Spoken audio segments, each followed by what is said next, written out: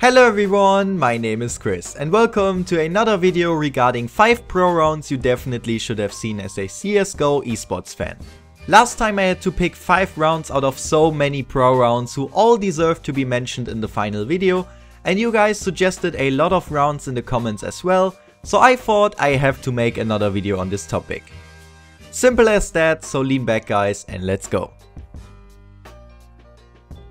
The CEVO Professional Season Finals 2015, Team Liquid vs Conquest. The first round I want to talk about in this video is the first round of the second overtime between Team Liquid and Conquest. Both teams were battling it out in the Group B losers match to stay in the tournament. At this point Team Conquest was in the lead as they had won the previous map with 16-11. So Team Liquid had to win Cobblestone to obtain their chance of winning the series on the third map. In round 37 in total, Conquest was about to hit the B bomb site, hence they decided that 4 terrorists should take over the dropper position. Fugly however was prepared for such a move by Conquest and he was able to take down all 4 terrorists with a huge spray down with his M4A4. So there was just chhrz left on the Conquest side in a 1 vs 5 situation and the round seemed to be over pretty much. But not for chhrz because he went on and literally denied Fugly the ace and clutched it versus 5 CTs, which was incredibly played by him. That 1 vs 2. What the heck was that, Fugly? It's a 4K. He just needs one more for the ace. Misses the opportunity. chhrz. Time ticking low. Gonna grab the bomb. They're just gonna try and wait it out. They're gonna try and take him. He's gonna do the sound fake first. Fires off an off shot. Now he's gonna go to safety. Gonna put the bomb down. Now they know for a fact. He hits the first shot. He could be able to get this. He's got himself 4K. Doesn't get the ace. He got the ace clutch. chhrz, Look at him. done Look it. at him. Ace clutch for chhrz. What a beautiful play comes out. The Star Ladder Series Season 9, 2014. Ninjas in Pyjamas vs Alternate Attacks.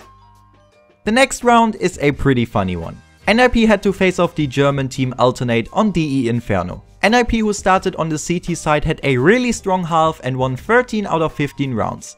And they were classified to be the clear favorites in this matchup, so it seemed that the match already found a winner at a 13-2 halftime score. So coming into the pistol round of the second half, the Swedish side seemed to be in a good mood, and so they all decided to buy the dual Berettas and just crouch walk all over to B side without even standing up once. This was a hilarious moment and I really liked this caster reaction in particular.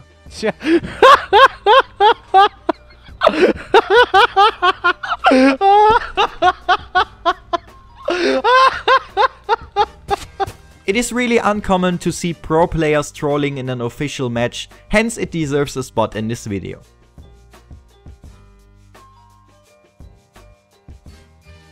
ESL One Cologne 2014. Team Dignitas vs Cloud9.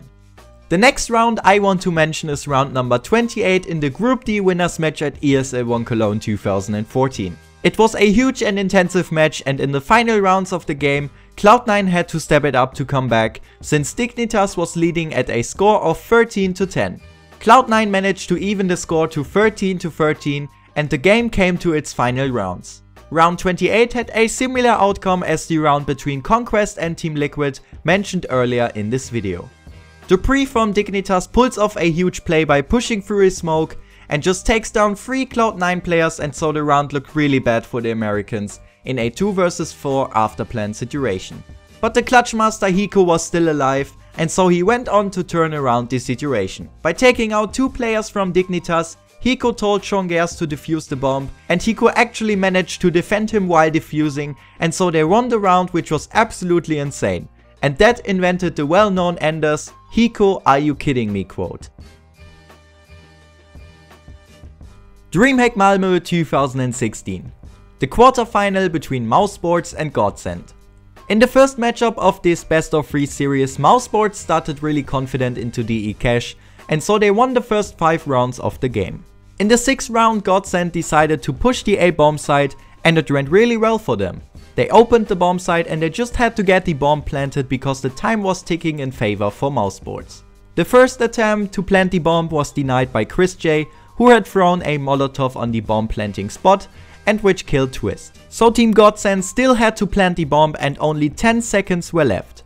Lekro from the Swedish team then picked up the bomb, went on to plant it in the same default corner of the bomb site, and unfortunately Speedy from Mouseboards just throws in another Molotov, which denied another bomb plant, and so the time ran out, which secured Mouseboards a 6-0 lead.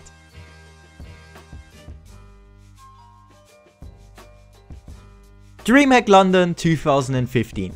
The grand final between Team Envious and Team Solomid. So guys, for the last round I want to mention a round which I'm sure the majority of you have already seen.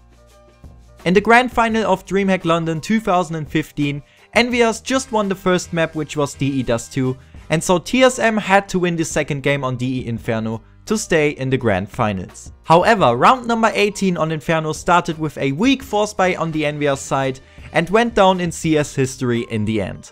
TSM, who was about to commit to the B bomb site, had to deal with Happy and his Desert Eagle, and Happy actually managed to get the ace, which was just unbelievable in the way how he did it. The casters went insane, which makes this round even more special, and the crowd was also astonished. Happy! He could get another one here too, Dupree! Dupree is like sweating bullets! Happy's gonna get the quad kill in the ace! What is this?